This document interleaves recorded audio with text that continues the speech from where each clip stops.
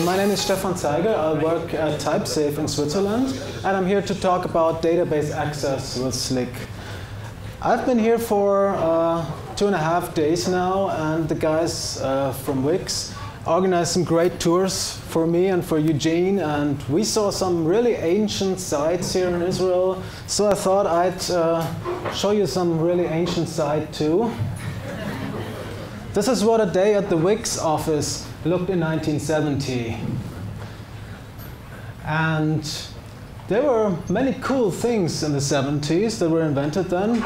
For example, relational databases. Maybe that's not one of the coolest, but still, there are other cool things. But for example, you're still using Unix today, probably. That was invented in the 70s.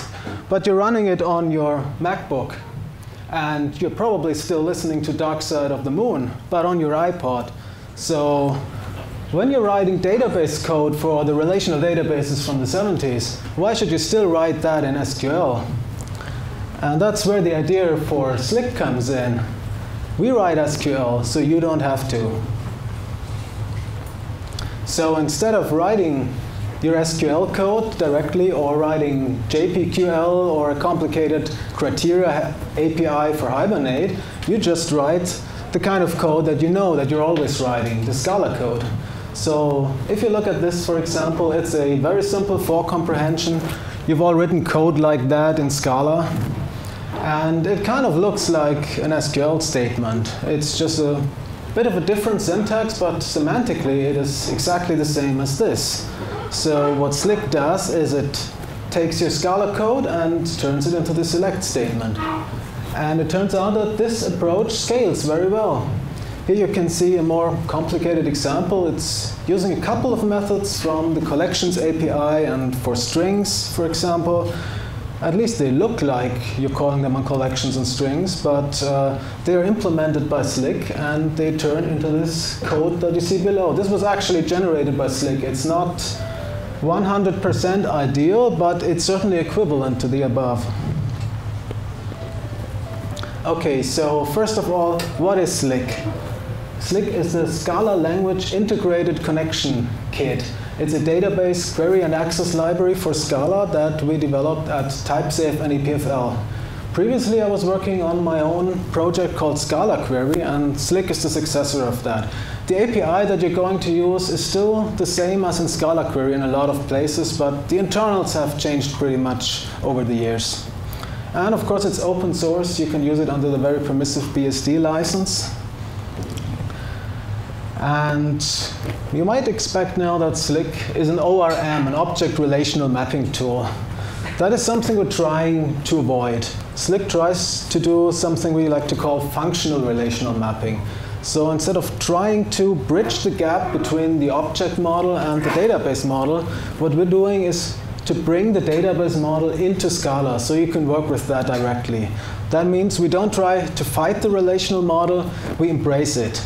And that leads to no impedance mismatch, or at least a much lower impedance mismatch. There are still some differences when it comes to the types. For example, you have unbounded strings in Scala, well, practically unbounded. You have limited sizes in databases, but that's usually not a big issue in practice. It also means you get composable queries. So when you write a method that operates on a collection or a function that operates on a collection, you can just use the existing collection methods in Scala and build new methods from them that work on any kind of collection of your data. And you can do the same thing in Slick. You can just compose database code, which is much harder to do in SQL because it's not very well suited for composition. You also get explicit control over statement execution. That's one of the big problems when it comes to ORMs, that they're doing things behind the scenes. You might get some data structure that you think is in your JVM, but it's actually lazily loaded on demand. And the ORM cannot really know when to load a specific object ahead because it's all imperative code. It doesn't know what parts of your object model you're going to need. So it will just load it on demand. This does not happen with Slick. You always tell Slick explicitly when to execute a statement. So you can be sure that it never hits the database without you knowing that. And along with that comes the statelessness. There is no client-side cache of any object model that you're updating and writing back to the database, it's always explicit. So you get some immutable data structure back, and you write some immutable data structure into the database. If you want, you can map it to something mutable in between for your application model, but still for Slick, it's always an explicit operation. So if you look at the list of the supported databases, it's pretty much the common set of relational databases that we support at the moment. There's all the open source ones that people are using. And we also have a commercial add-on package that is supported by Typesafe with support, proper commercial support. That's for Oracle, DB2, and SQL Server. And all the other ones you see on the left side, they're part of the main Slick package and they're open source. Let's look at the architecture of Slick. There are a couple of components there. The one that you're going to use most often is probably the lifted embedding. That is the standard query API, the one that was already present in Scala query. We also, I'm going to show an example of how this looks a bit later. We also have what we call the direct embedding, which is based on Scala macros, and it takes regular Scala code using regular Scala types and just does its magic in the macros to translate that to Slick. This is an experimental part that we're still working on. It's not fully featured, but it gives you a glimpse of the future, where we want to go with that. Eventually, we want to unify these two embeddings and make them fully interoperable, but we're not quite there yet. We also have plain SQL queries when in some exceptional cases, when you want to write SQL code, there's some special functions that we're not supporting, or you really want a high-performance code that you cannot get with Slick, then you can write plain SQL, but it's much simpler than using JDBC directly. Below all that, there's a common session management layer, so you're using the same kind of session management for all these query APIs. And brand new in Slick 2.0 is the schema model. That is used for reverse engineering database schemas and then creating Scala code from it. Let's look at the part that you see first when you're writing Slick code. That is the session management. You see here a typical scaffolding for accessing the database. There's a simple import in the Slick drivers, which will give you everything you need to work with the lifted embedding and everything you need in order to connect to the database in the first place. So it's just one import that you have to do. And then you create a database object. In the most simple case, it's for URL. Just give it a JDBC URL and specify a driver. There are other options when you're running inside a container, some JEE container or a play application. You're using for name or for data source, and just give it a data source object directly or a JNDI name that it will look up to resolve a data source. And this is something you always want to do in a production application. Slick really relies on a data connection pool below it, and you also have to be sure to turn on the pooling for prepared statements. Slick always uses them, but it doesn't cache them itself. So for simple applications, just use for URL, for unit tests, for example, but in practice, when you're running in production, you want a proper data pool, a connection pool below it. And then you just say db with session, and you pass it a block that takes a session object and then does whatever it needs to do with this session. The session is just a wrapper for a JDBC connection, basically. You also have transactions in there, and there are a couple of other ways of managing this. You can get an explicit session and manage its life cycle, but this is the most simplest version here. You see that I marked this session implicit. There's a very good reason for that. Whenever Slick needs a session in its API to connect to the database, it's passed as an implicit parameter. So if you want, you can completely hide this stuff under the covers. You just make your session implicit, and Slick will use it automatically. If you're not quite sure when Slick will use the session, I mean, that's one of the major points of using Slick, to know when you use the session. You just leave out the implicit here and you pass the object explicitly. So you actually have to write the session passing in your Scala code. But this is completely up to you how you want to design your application. So one thing that many people wonder at this point, is we're importing directly from the H2 driver here. So what do you do if you want to support different databases at runtime? How do you write your code? But this is actually not a problem. We're not writing Java here. In Java, you can only import static stuff at the top level. But in Scala, you can import from any stable identifier. So you can do something like this. You have a class or a trait or whatever that gets a driver of type JDBC profile in this case, and then you just import from that. And you can parameterize this and instantiate it with whatever Slick driver you want to use. There are two examples that we're providing in the Slick examples project. That's multi-DB example and multi-DB cake example. These are two slightly different architectures that show you how to do this. And they're both using patterns like that. Now, in Slick 1.0, the profiles were still pretty limited. We've expanded this a bit in Slick 2. There is, of course, the JDBC profile that's implemented by all the current drivers, and you can safely import just from that. There's no driver at the moment that offers something in addition to what the JDBC profile specifies. Then one layer above, we have the SQL profile. That still requires a SQL database, but it doesn't go through JDBC. So this is something you would use if you wanted to write a driver for SQLite on Android, for example. One step higher, there's the relational profile, which does not even require any textual query language. So it still uses the relational model, but you'd never see the actual query language behind it. It's a bit limited in the operators and the types it supports. And this is, for example, what you would use for query scheduling. Query scheduling, when we want to combine data from different databases in Slick, which is also one of the new features in Slick 2.0.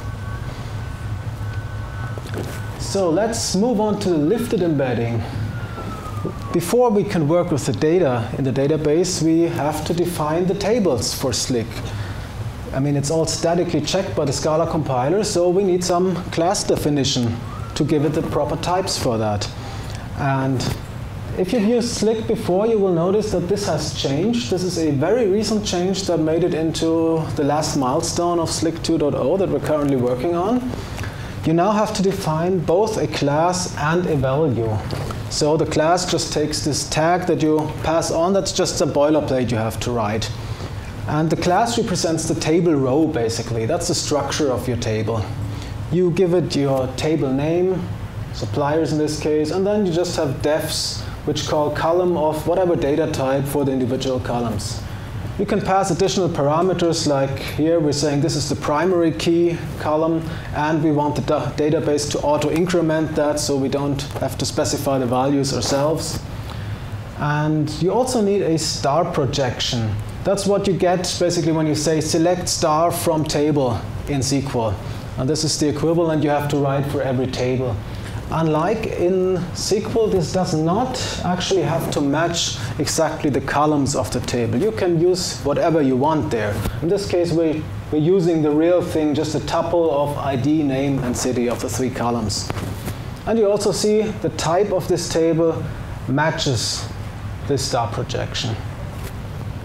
And then we create a table query object. This represents the actual instance of the table in the database. You can see this as a sort of mutable collection that you're working with.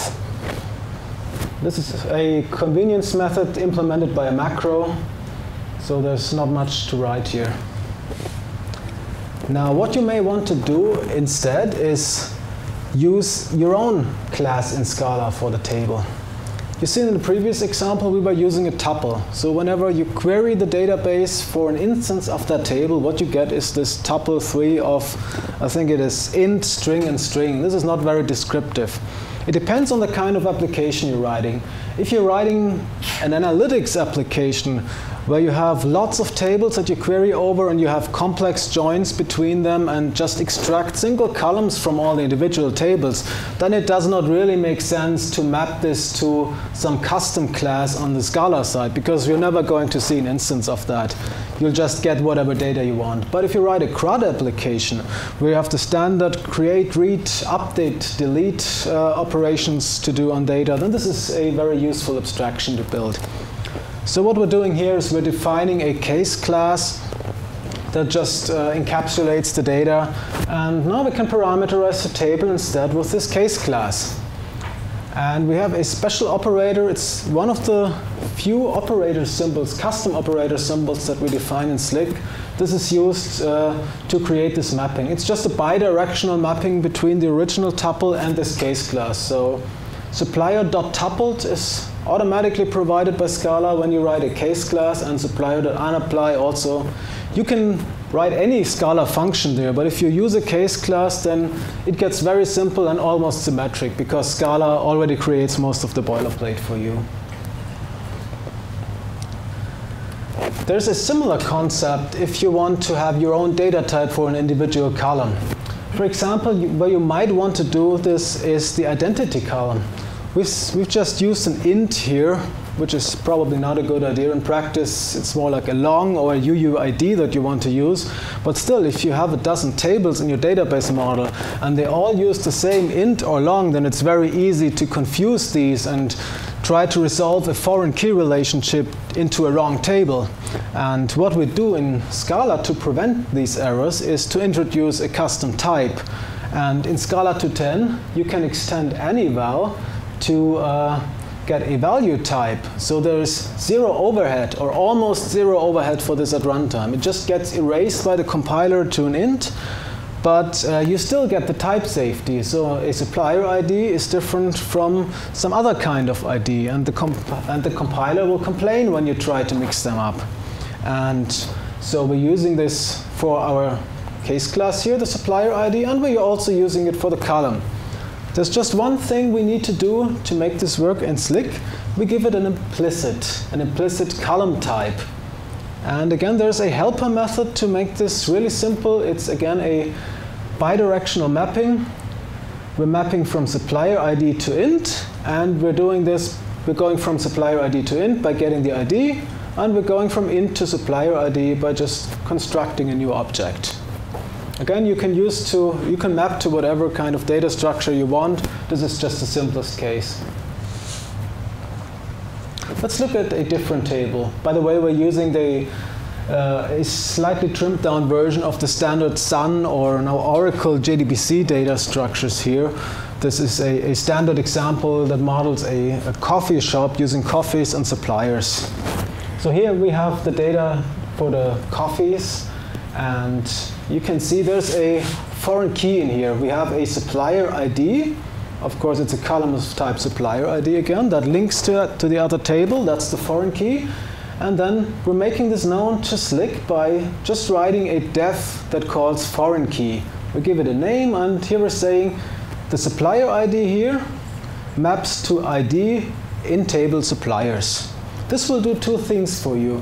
One is when you create this schema in the database, Slick will automatically create a proper foreign key there, so the database will enforce the consistency.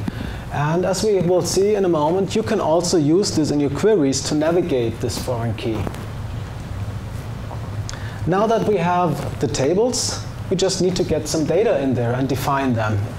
So there's a method called DDL that you can call on the tables. It's actually an extension method. This is one of the things that trips up many people when they use Slick.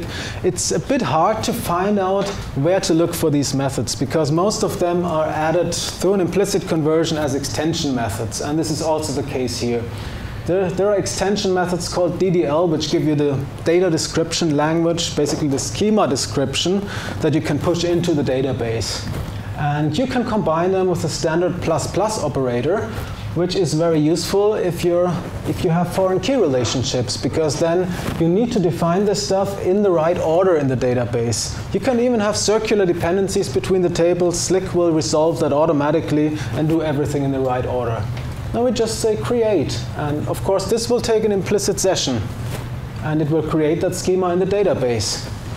And then we see all the code for inserting here. I don't really have to explain that in detail to you, because it is exactly the same code you would have written when if you had a mutable collection in Scala. So if these suppliers and coffees objects were mutable Scala collections, you could use exactly this code to insert your data there.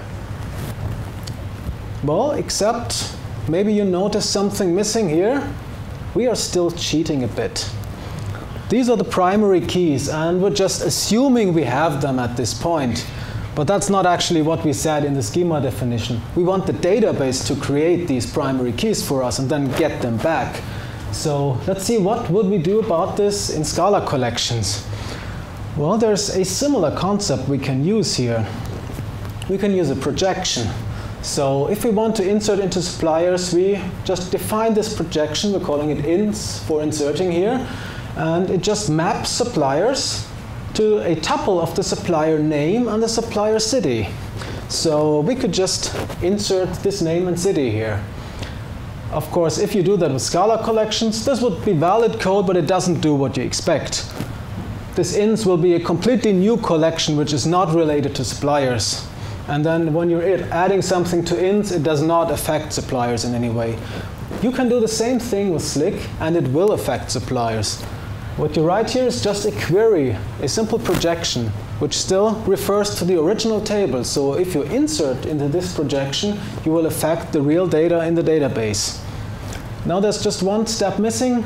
We need to get these IDs here back so we can use them below. And for that there's a method called returning, which tells this insert to return some data from the database. So now you get the values back, and you can use them here. This works also when you're using the ++ equals, then you get a collection of the IDs back. If you don't do this returning, you'll just get the count of rows that you inserted, like you would in SQL. So now we have our data in the database. Let's get to the most interesting part. How do we query the database? Well, again, it looks pretty much like what you would do on Scala collections. It's not exactly the model you would have used here. What we want to get here is a list of all coffees which have a price less than 9, and we want to get the coffee name and the supplier name. Now, if you did that in Scala, you would probably have c.supplier just be a supplier object. What we have instead here is the foreign key. You can essentially view that as a list of suppliers which always contains a single element. So we do a flat map in Scala. We just introduce another generator here in the for comprehension. In the database, this is an implicit inner join. It's exactly the same concept. And this just gives us a query. This does not go to the database yet. You always have to say .run in order to actually execute this and get the data back. So why does this work? Well, let's look at the types here. This is not a standard Scala collections code that you're writing. The coffees object is of type table query of coffees. That's a specialized form of a query of coffees. So you get a coffees object out of that, of course. And c.price now is a column of double, not a double. So that means when you're calling this method here, it is not the actual less than method defined on double. We're just using the same operator here as an extension method because it has the same meaning. So you can write this code. So it resolves this as column extension methods dot less than, and the right side is expected to be another column. So this constant value will be lifted into a const column. Then you have the suppliers query, the foreign key, which will give you a suppliers object. Note the S here. This is the server-side version, basically. This is the table object that we're getting, the row. This is not the client-side supplier object. And of course, this is a tuple of a column of string and a column of string, not just a tuple of a string and a string. So that makes this thing a query of a column of string and a tuple of a column of string and a column of string. That's just this type which goes here. And there's a second type in the query. That is the type which is computed from the first one, and that's the type you see at the client side. If you have returned just a table here, that would be the type of the table or of the star projection. And if you have anything else, it takes the type on the left side and just erases these column type constructors. So the tuple of column of string and column of string turns into a tuple of string and string. And now when you call .run, you pass an implicit session, and you get back a seq of this type, of tuple of string and string. And that's how this works behind the scenes. That's the magic behind the query language in Slick. There's a question? Why didn't we see the run or something like that in the previous slide, DDL? Oh, when you do an insert, yeah, this is actually an interesting question because we've debating this a lot. The insert operations are at the same level as run, basically. So they execute the code. We were thinking about changing the design to also stage these operations. So you'd have to say .run. So far we decided against it because it's not very intuitive. It would be a logical design to do it that way, but when you insert, you often don't expect a value back. So it's very easy to forget that you have to say .run. This cannot happen when you write a query because you always care about the value. So this is much easier for the user. But we're working on the direct embedding, and there's a new one called shadow embedding, which is based on a research project at EPFL, where we're considering doing it that way. And we might eventually move to that model also for the lifted embedding. So far, we are not quite sure yet which is better.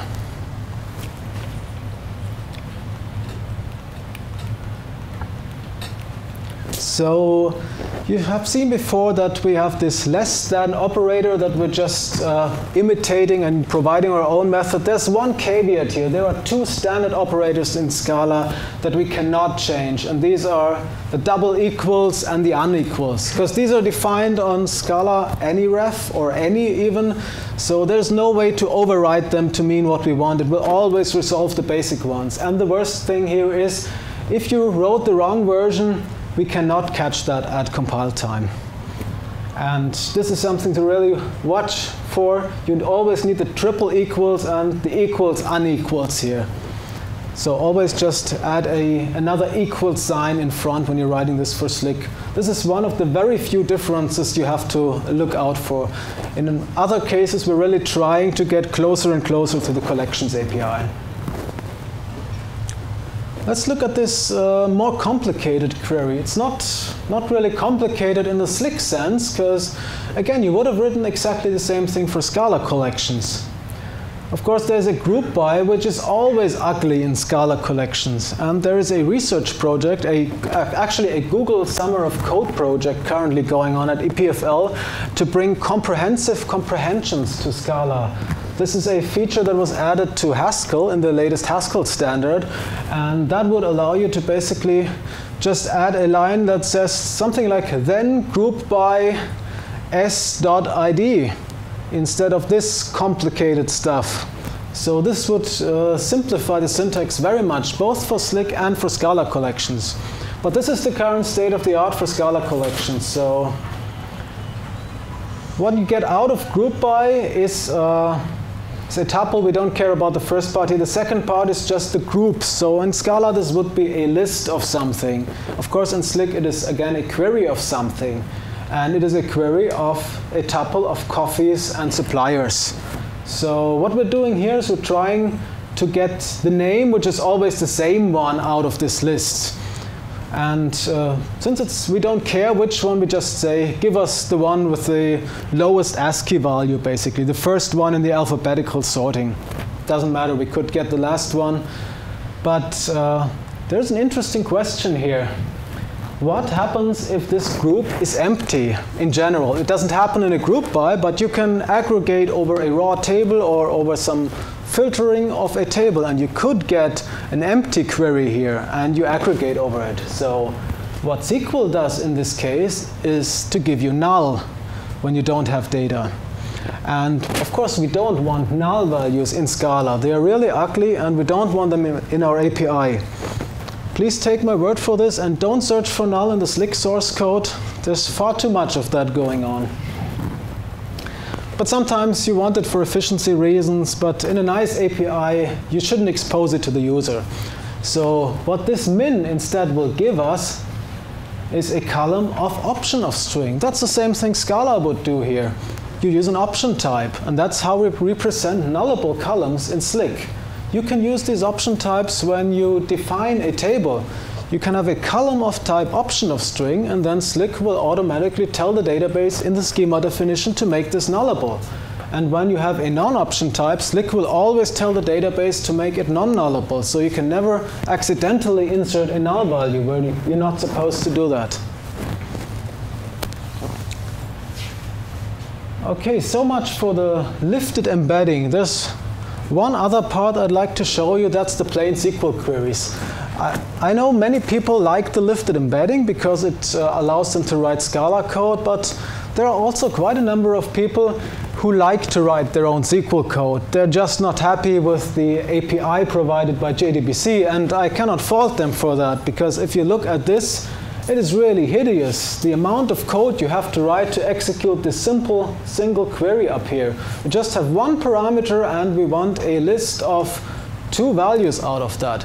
And this code is not even 100% correct. If you want to get the error handling right, you need to add a couple of additional lines here, because we're just doing finally close, which might throw another exception, then we're swallowing the wrong one, so the real version would be too small to read from behind there. Instead, when you do that in Slick, it looks like this. There's a very cool feature in Scala 2.10, which is string interpolation, and we can use it for plain SQL queries. So you just pretend you're doing string interpolation here, but this is actually safe. So this is not like string interpolation, just adding this value in here and then getting lots of security holes, because a user might write some malicious code there. The query you get for the database is exactly the same. You get a question mark there. Slick turns this pattern that you're inserting as a variable into a bind variable for the database. So this is completely safe. And then you just tell it what type you want back, and you say .list to give you a list of the results. And again, it takes the implicit session here. And in our own API that we're writing here, this person's matching method, we're also making it implicit, so it will just work seamlessly. Can I have a question? Yes? So could you go back to the slide? Is it possible to infer that we need to have ints and strings there? No, we have no idea what this type will be, because we're just writing plain SQL at this point. In theory, it is possible, of course, by connecting to the database and having that checked. Well, actually, we have just written a definition of our table, right? So can we somehow relate this query to our table? This is completely unrelated to the lifted embedding. Oh, okay. So this is really just plain SQL code, and that is kind of the point of it, so that we do not have to intertwine this with the Scala definitions. So this will just go to the database. But it is possible in theory and in practice, as shown by other Scala projects, to do this. You can have this checked at compile time by the database. It is not yet supported by Slick, but I hope we can work on the required macro APIs to make this work really nicely in the future. And we need your help for that, Eugene. We need the caching API, and then this should require just a few lines of code in Slick. And I'm pretty sure we can do it. Yes, there's another question? Is it possible to, as with the lifted embedding, is it possible to map a case class to a SQL query? Yes, you can do that. The syntax is slightly different. The concepts are a bit different there. And I'd like to unify them in the future, because I'm not really happy with doing this. But there are also implicits involved. The way it knows how to build a tuple of int and string is by inferring an implicit. It's a type called getResult. And similarly, when you have a parameter here, there's a type called setParameter that you have to make available implicitly. And they're available for the basic types and for tuples of the basic types. And when you have a case class, it's just one line of code to provide an implicit for your case class, so you can make this work. Well, I naturally have a question. Is it possible to provide these implicits automatically for case classes? Well, it might be possible, yes, with implicit macros or with type materialization. As far as I know, we do not have that yet in Scala 2.10. Is that correct? Do it. It's in 2.10.2. Come on. Okay, we're at the level of 2.10.1. So We should look into that very soon. Speaking of looking into something very soon, we want to come out with Slick 2.0 in the third quarter. We're already pretty late now, so I guess it will be September. It won't be earlier than that. But just 3 days ago, I think, I pushed a new release 2.0.0-M2, the second milestone, to Maven Central and Zonotype. I haven't properly announced that, but if you want to run the code in this presentation and use the new style of table definitions, this is the version you need. So what are we going to do in Slick 2.0? Well, first of all, there's one big feature that is query scheduling. I've already mentioned it. You can write table definitions for different databases. They can be different kinds of databases. So you could have an H2 database and an Oracle database. And then you can write queries that use tables from these different databases and use them in a single query. And Slick will split that up automatically into parts that execute on the individual databases. There's a full query interpreter on the client side, so we also have a sort of in-memory database in Slick, which knows how to run all these operations on the client side, and it will join the data there and do everything automatically. Of course, you're giving up a bit of the advantage of Slick for that. It's a trade-off, because you might get some inefficient operation done on the client side and have to bring a lot of data there to join it on the client side. So yeah, it's a trade-off you have to make. Either you need to write the code on your own and then you can be 100% sure where it executes, or you rely on the query scheduling in Slick to do some of that automatically. We've done some improvements to the API that I've just shown you here. We're getting closer and closer to Scala collections. For example, for inserting, you now get the plus equals and plus plus equals methods. And you have the new table definitions, which I haven't specifically mentioned here, but they require a bit more boilerplate, but they're much more consistent. I would have told you about a couple of caveats otherwise, that you're not getting the right, you're getting some strange table nothing type back from your queries in some cases. And you really have to know when to use the lift to a query implicitly, and you have to know when it might accidentally happen. All that is gone now. It's much simpler with the new design. And I've shown you the new driver architecture with the different profiles. This comes along with the new backend architecture, which means you can not only write a JDBC-based backend, you can write a backend for a completely different kind of database. And this is something we're doing at the moment. It won't be in Slick 2.0 yet, but we hope that in the first quarter of 2014 we'll have MongoDB support in Slick. I know if you've probably seen, or if you've seen my talks before, I promised that for the first quarter of 2013. We didn't quite make it. We didn't have the resources for that we expected we would, but now we actually do have. So the plan is to have this available within half a year. And we're also going to look into an asynchronous non-blocking API for Slick. Right now everything is blocking, and this should really not be the case when you want to write a high-performance scalable application. Unfortunately, there's nothing like a non-blocking version of JDBC, so we'll have to do that on our own. There are just some database-specific drivers which are non-blocking, so we will only support a subset of the databases there. But for example, Postgres and MySQL have such APIs for Scala. And there's, of course, a MongoDB API, which is non-blocking. And we're now trying to come up with a proper design for the Slick API to make this work. We also want to have macro-based type providers there. Right now, what we have in Slick 2.0 is the ability to reverse engineer a database schema. So you cannot only write your table definitions in Slick and push them into the database, you can also add a special command to your SBT build to reverse engineer an existing schema and create the code for the Slick table definitions. You can do some custom name mappings and type mappings in there. This is really convenient if you have an existing schema that you're working with. And it also means when somebody else modifies the database schema, then your build will automatically reverse engineer that, and you will get a compile error if your database schema no longer matches your code. We wanted to do this with macros. I've shown this before as a mock-up in some slides where you can just auto-complete in the IDE on a type which is generated in the compiler from a database schema. We do not have type macros in Scala 2.11. And we could do the same with annotation macros. That is actually what we're planning to do because type macros are unlikely to happen. But annotation macros give us pretty much the same power.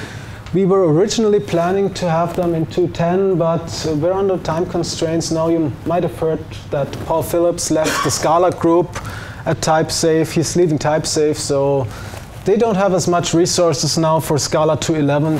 So this might show up in 2.11 dot something or probably in Scala 2.12. We have the code ready in a branch that works against Eugene's very advanced macro paradise version of Scala where all the nice macro magic is available.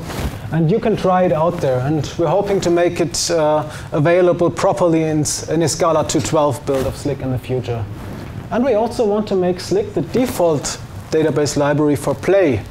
Of course, both are Typesafe projects, so we really want to make them work nicely together. There's a Slick Play plugin that you can use for that, and we want to improve that and make it part of Play and of Slick, and so you don't need to have a separate plugin there anymore. Just make it work out of the box. That is pretty much all I have here. So you can follow me on Twitter if you like, and you can check out the code and everything else on our homepage, slick.typesafe.com. I also post the link to the slides there and make them available. So thank you for your attention.